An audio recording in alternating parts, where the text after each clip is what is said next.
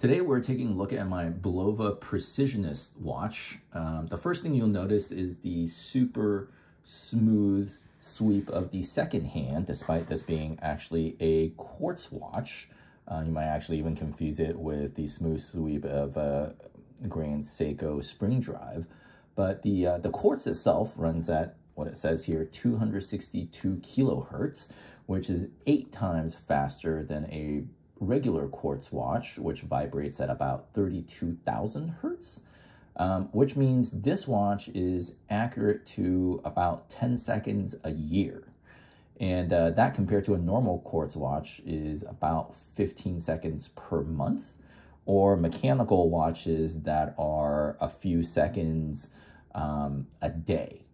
And the second hand here looks super smooth. It is because it moves at 16 times per second against this actually really nice looking blue dial. And 16 vibrations a second, which is twice as fast as a mechanical watch, which is usually 6 to 8 beats per second. And as you can see, like I said, visually it is very, very close to a Grand Seiko Spring Drive.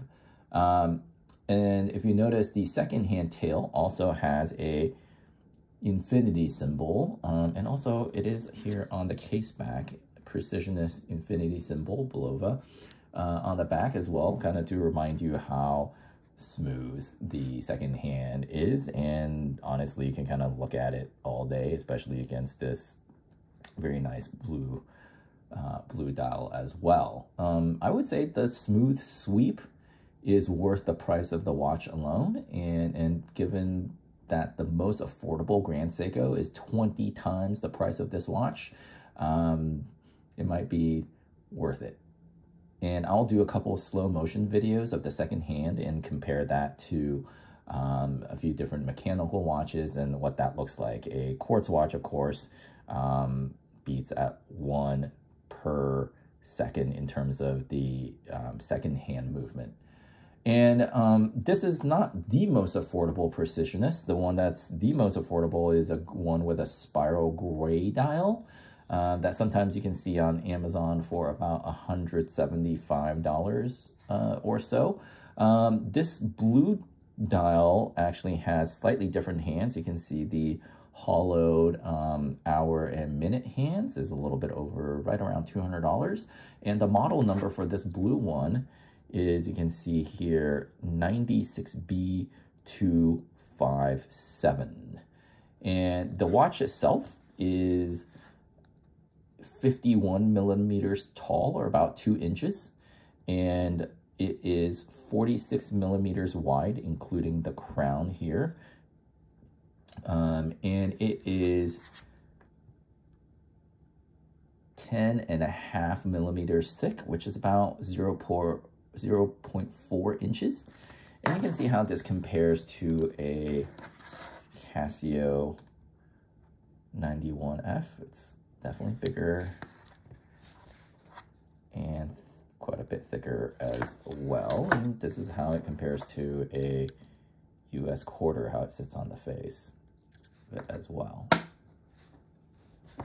And the watch is stainless steel, and you can see some of my fingerprints have already gotten onto it since it is polished.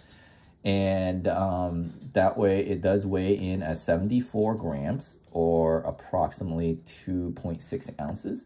And it is water resistant, as it says in the back here, 100 meters, water resistant to 100 meters. The case is polished, shiny, and I would say well made for the price. And the leather strap here, you can see it says Bulova on it. It is thick, and it does take a little bit of, a couple of weeks of wearing to get it to be as soft as you want it. And when you pull out the crown to adjust the time, the second hand does stop like a mechanical watch. And I would say overall, a very clean looking watch with a lot going on for it at a very approachable price. There are fancier Precisionist models with chronographs, but I would say they're quite a bit bigger. And also the dial actually gets a little bit more cluttered, which means that the super smooth second hand is hard to see, and it also happens to be, I would say, the best feature of this watch. And in the more complicated models or models with more complications, it isn't so much front and center.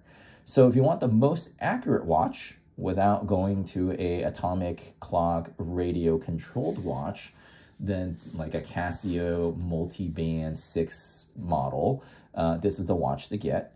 And if you want the smoothest second-hand sweep without having to spend thousands of dollars for a Grand Seiko, this is the watch to get. So lots going on for the watch, and definitely a watch that you should consider if accuracy and also a smooth sweep is something that you're looking for.